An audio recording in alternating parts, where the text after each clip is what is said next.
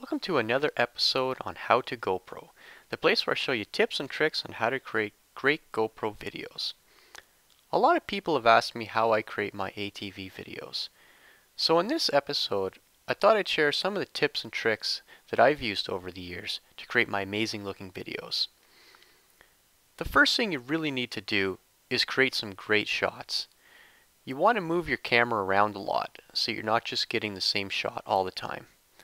And make sure you take your camera off your ATV every once in a while just to capture some of the other activities that go on.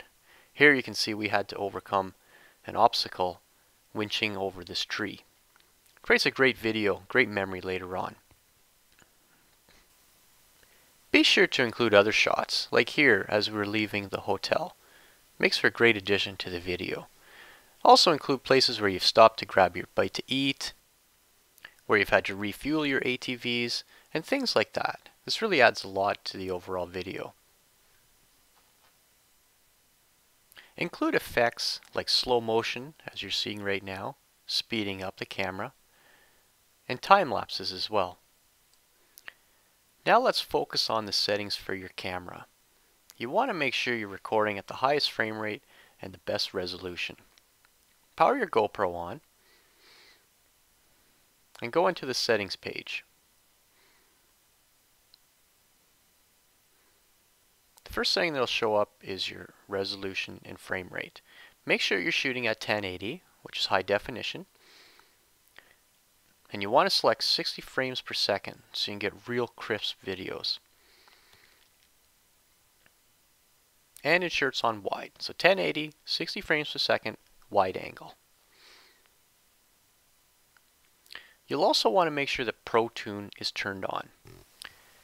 Now Protune will record things at a higher bit rate, but one of the things it does do is remove some of the contrast and the color vibrance, so we'll need to fix that up in post-production later on.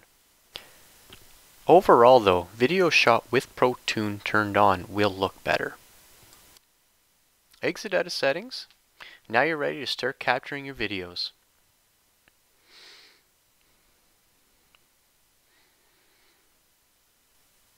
Now let's talk about editing our videos. I'm using Adobe Premiere Elements 11. The first thing we need to do is import the videos we need. Click on Add Media, Files and Folders.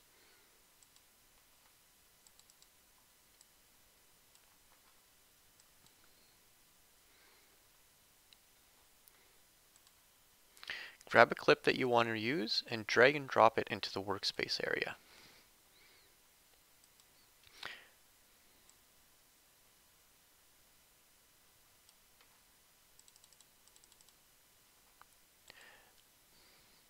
So here's a video on one of our ATV trips. You'll realize that the color looks a bit flat and dull, and this is because of Protune. So I'll show you the settings that I've used to add some color back into this. Make sure you're in the Expert tab. Go over to Adjust. The first thing I like to do is add a little bit of Vibrance. Under Color, go to Vibrance, and I usually just pick the one in the middle. Doesn't do a lot. You can see it adds a little bit of color. We don't want to add too much, or things will start looking a little bit odd. That looks pretty good there. Next thing I always do is go under Gamma, and again just pick the one in the middle here. Now you can see it's starting to add a lot more contrast. Pictures doesn't look as flat as before. Last thing that I do is add a little bit more contrast. Go over here to the black and white settings and make the blacks a little bit darker, the whites a little bit whiter.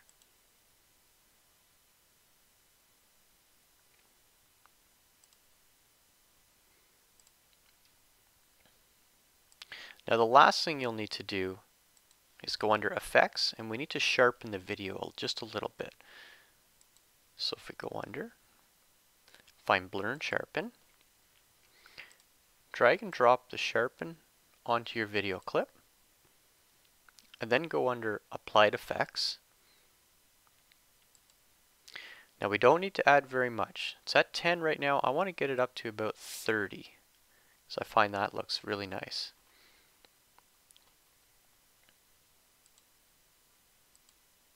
You can see the difference as I toggle it on and off. There, it's real soft looking, and with the sharpen on you can see how crisp it looks. And if I toggle these other settings now, you can see the difference in color. There's the gamma correction.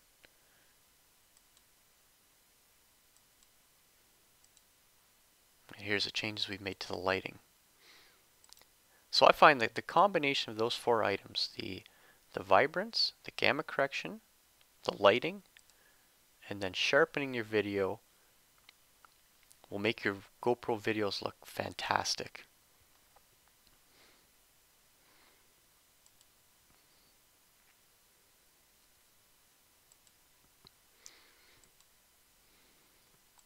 Let's go ahead and do this to another video.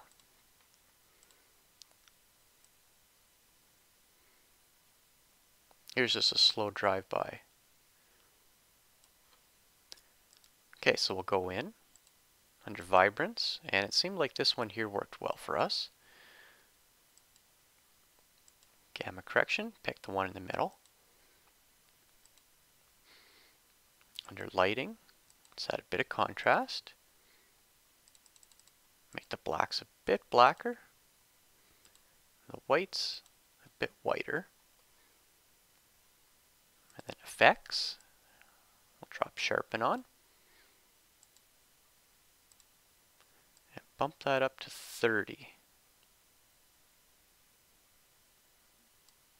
31, close enough. There, that's looking a lot better.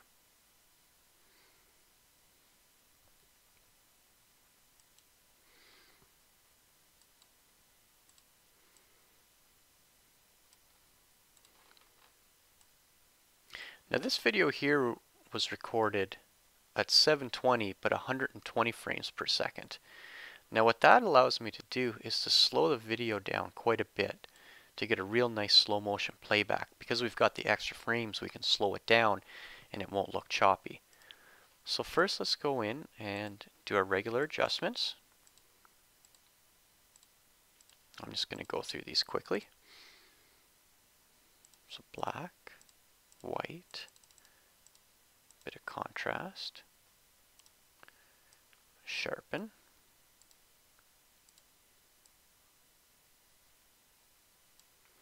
okay. Now what we can do though is, well, here's another quick tip. If you want to clip your video, you just drag like that until you, when this appears, you can drag and clip your video. So I've clipped my video a little bit. Now what I want to do is to slow it down. So right click and go to time stretch. And let's try it at half speed and see what that looks like. About 50% here. Now let's play it back.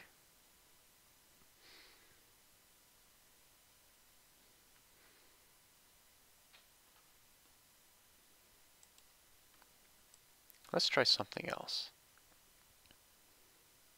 Right as it approaches the puddle,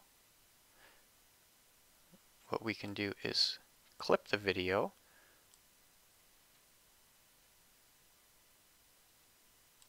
clip it again. Now if we zoom in on that very small area, we can slow just that section down even more.